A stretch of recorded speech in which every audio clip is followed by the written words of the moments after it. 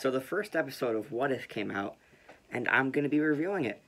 Hey guys, it's me, Bernie Bear, and welcome back to another video. So, What If Episode 1 is out, and I figured I'm going to do a different review compared to what I normally do for shows, have done for the one show I've reviewed, Loki. So instead of reviewing the season at the end, I'm going to review it episode by episode. Why? I don't know. Switch it up, I guess. More views. And yeah. I think it's better to get my opinion on the episode than the series as a whole.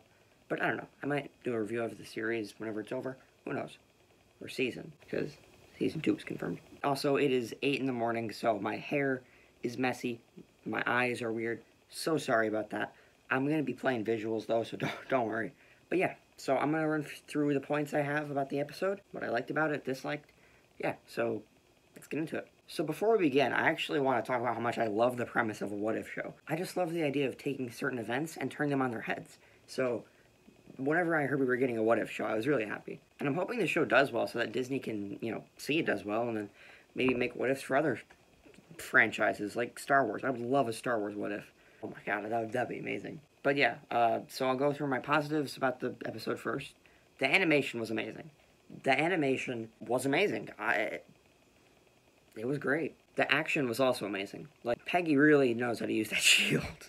And Red Skull's death was surprisingly... Oh yeah, spoilers, by the way. Red Skull's death was brutal. Like, he was crushed by that tentacle monster, like, kind of dark for the MCU. Not as dark as when, John Walker, Howard Stark was also really fun in this. He was really funny.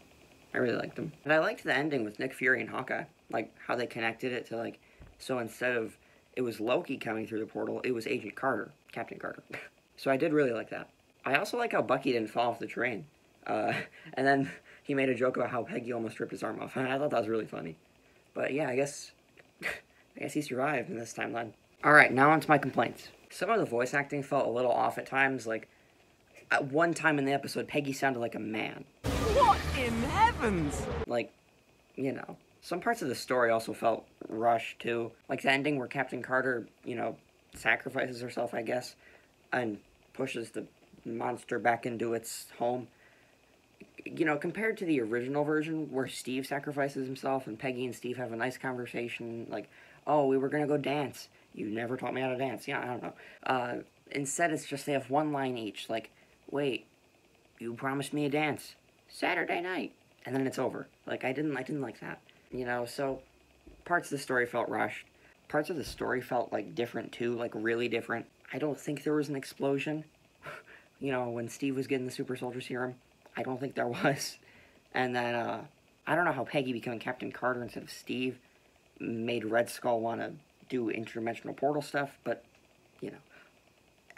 it's whatever. But yeah, I mean, besides the voice acting and parts of the story feeling rushed, I genuinely enjoyed it. I feel like it could have been a little longer, though. 30 minutes wasn't, that long. I feel like they could have slapped in an extra, 10 minutes and I wouldn't have complained. I've never been a fan of, the military side of the MCU. I like the more Marvel side of it, your interdimensional threats, your Asgardians, your Guardians of the Galaxy, So, and I've heard that the second and the third episode are much better than the first, so I'm looking forward to it. I think the second episode's going to be What If T'Challa was Star-Lord. I don't know about the third one, but I'm glad I don't know. So yeah, I'm going to do reviews on those as well, so look out for that. So yeah, sorry this review was a little scuffed compared to the other ones on YouTube. I just woke up, an hour and a half ago, So, that's it for this video, guys. Overall, I really liked the first episode. Very good start to the show. I would give it an 8 out of 10. Again, the voice acting, and then the, some of the story was rushed.